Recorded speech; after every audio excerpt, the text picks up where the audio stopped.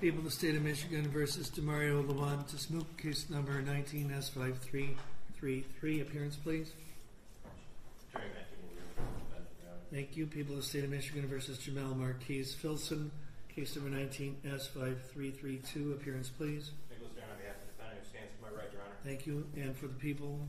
Good afternoon. Again, Your Honor. Patrick Muscat on behalf of the people, P51482, and seated to my left is Michelle Rollins, ROLLINS, and intern with our office. Thank you very much. Thank you. Good afternoon to everyone. Mr. Marquise? Mr. Marquise? Yeah. And is it Tismook? Tismook. All right. And gentlemen, you are before the court for purposes of arraignment on felony charges. Specifically, it is alleged as follows. On or about 9/6/2019, count 1, homicide, felony murder. It is alleged, in the perpetration or attempted perpetration of a larceny that you did murder one Sajah Khalid Al-Janabi. This is a felony charge with a maximum penalty of life in prison. Do you understand that charge, Mr. Dismuke? Yes. Mr. Filson? Count 2, and this is for Mr. Dismuke. Assault with intent to commit the crime of murder. It is alleged that you did make an assault upon Tariq Talib with the intent to commit the crime of murder. A felony with a maximum penalty of life or any number of years.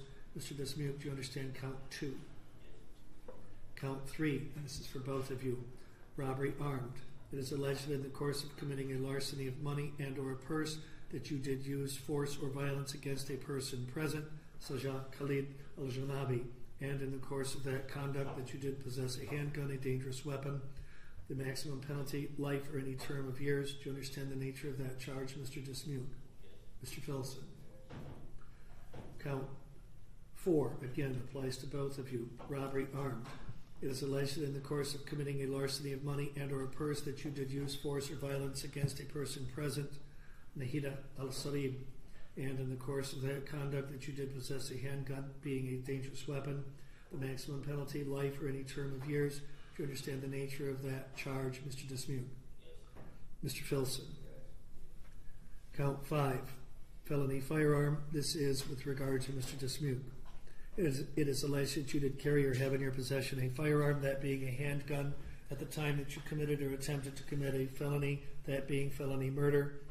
This charge carries a mandatory 2 years of imprisonment consecutively with and preceding any term of imprisonment imposed for the felony or attempted felony.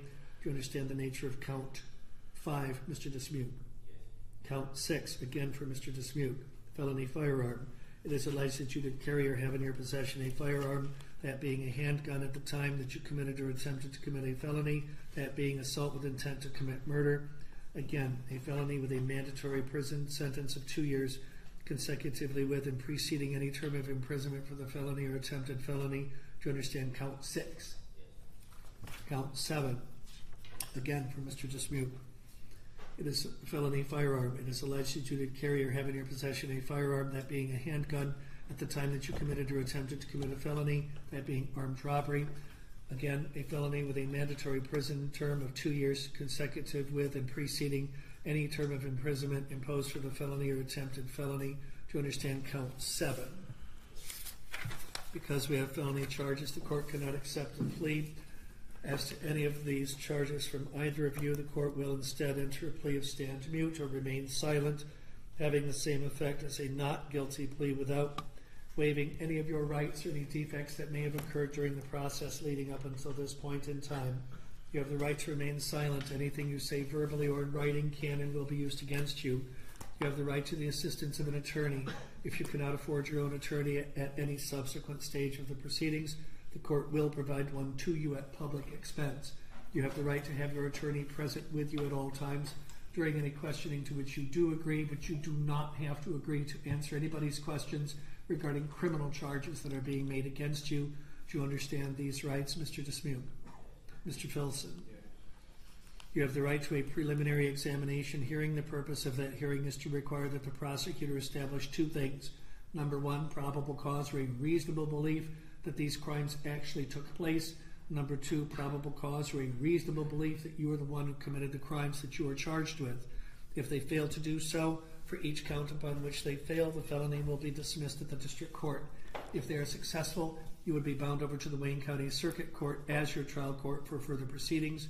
You have a right to have that exam commenced within a period of 21 days from today's date.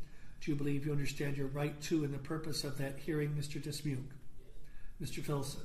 Basically, it's to make sure there's enough evidence to even have a trial. You have a right to have a pre-exam conference. We'll set that for the next available date, which is next Friday,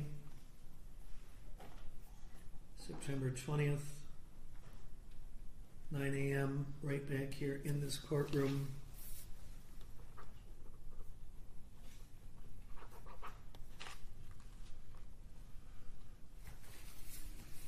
You also have the right to have the court set bond in accordance with the statute and court rules.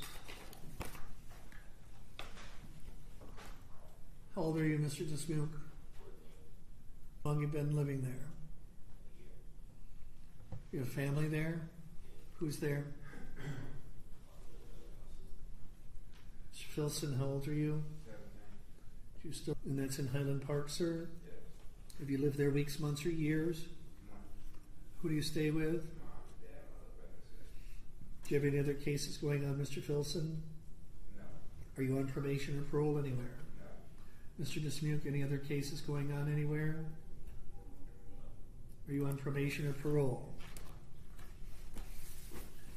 All right, on bond to the people. Thank you, Your Honor. I would note that Mr. Filson has been charged in another incident related to this event with fleeing and looting, receiving and concealing motor vehicle out of in Detroit. He has pending investigations regarding admissions that he made in this case for carjacking and non-fatal shooting charges. And of course, the allegations include felony murder, which allows the court to remand Mr. Filson, and that's what I'd be requesting from Mr. Filson. Mr. Dismuke has had unsuccessful attempts at probation in the juvenile system. He was on a tether at the time, correct? Yes, he was, Judge. He was on a GPS tether at the time that this offense is alleged to be committed. All right. And based on his waiver, you're allowed to remand him to the juvenile detention center as well. We'd ask for remands on both individuals, sir. All right. On behalf of Mr. Dismuke, anything with regard to bond? Yes, Your Honor. My client is 14 years old. He has had a little bit of trouble with the law in the past. I'd like the court to keep in mind he is innocent until proven guilty of all charges, as well as any investigations prosecution may be pursuing. He does have a constitutional right to a reasonable bond. I ask that the court consider one. Thank you. For Mr. Filson. Similar, Your Honor, Mr. Filson. Well, I'm unaware of what statements were made during this investigation or what other pending charges. I know what he's here for right now. Again, the Constitution affords him the right to a reasonable bond, and I ask the court to consider one. Thank you. It also allows the court to deny bond in cases involving murder. It's a remand for both. You have a court date for next Friday. The court is also in receipt of a motion to file a warrant request under seal. Is that correct? Yes, sir. Did the counsel have a chance to see that? Judge, before the proceedings started, there was one attorney that I thought would be representing both defendants at arraignment, or at least for this hearing. So I mentioned it to one counsel. I have not mentioned it to second counsel. All right. I don't know. Let's go beyond mentioning things. Let's actually take a look at it. Sure. And you have no objection to them reviewing the I have copies. warrant request, do you? No, Judge, I have copies for counsel of the motion if you'd like. All right. Well, while that's happening and while they're reviewing the warrant request, I would ask the people to also be prepared to articulate what information is contained in the request that would support the motion. And the motion simply refers to identification of individuals who have not yet been charged. No, Judge. Well, it does. And an allegation that there might be gang activity involved, and that was the rationale for seeking to have it sealed, correct? There's multiple rationales, Your Honor. That is one of them, yes. Well, it's whatever's in the motion is what the rationale is. Yes. In the motion, it states that the age of the suspects and the third suspect who has should be arraigned in the juvenile system But is today. in custody. He is. Yes, there's other individuals that evidence will be developed in this case that are not in custody that I think is relevant to supporting a motion to seal at this time, simply because of the amount of witnesses that had to be listed in the investigator's report to explain the case to you, for you to sign the complaint information. So it's very detailed, because it was a very thorough and excellent investigation by the Dearborn Police Department, but there's a lot of named individuals in it. So as a result, because the allegations in this case... What does the number of individuals have to do with anything? There are... The fact An that offense could occur in a stadium in front of 100,000 people, but why there's does a threat of harassment and intimidation of witnesses when they're... And that's what the motion to seal seeks to prevent, and that's why we refer to potential gang activity, Judge. There's also the privacy issues related to the names in regards to the warrant request of the 13-year-old. So I have prepared a redacted version of the investigator's report that I can provide to the court as well.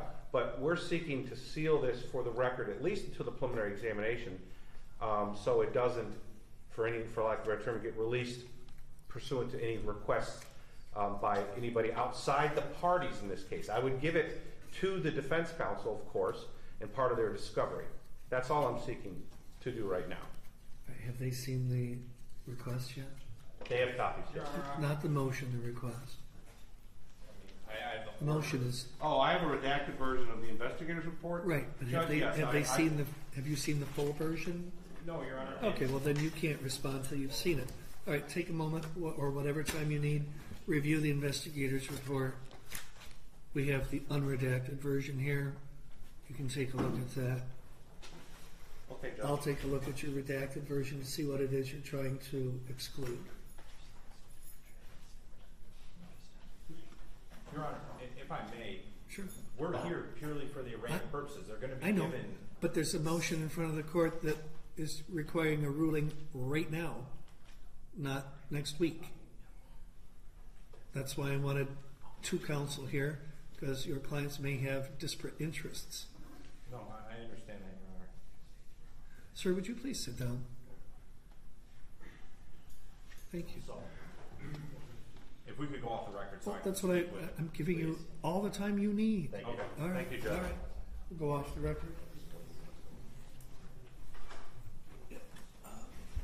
How many witnesses on the last exam? 2, Your Honor. 2? It'll be brief. What's brief? 30 minutes? Last. Let's do it. Or, yeah, until their lawyers are ready.